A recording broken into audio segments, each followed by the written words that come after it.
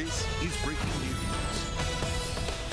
Good afternoon, I'm Aaron Luna in tonight for Nadine Woodward. Let's get right to breaking news. The fire department dealing with a hazmat situation at an apartment building in downtown Spokane. It's in the 200 block of South Wall. KXLY4's John Hendricks working for you. And John, what can you tell us about the situation there?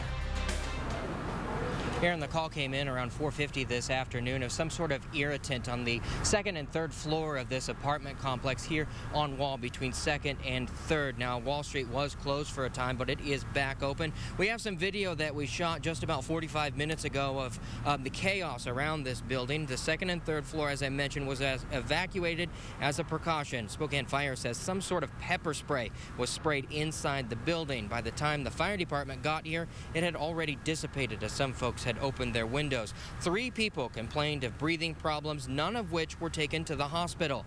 STA had to reroute 2 buses in the area as Wall was closed again between 2nd and 3rd. Now those streets are back open and fire crews have left the scene. They were keeping an ambulance here in case anybody had reported any other problems. Reporting live tonight, John Hendricks, KXLY 4 News.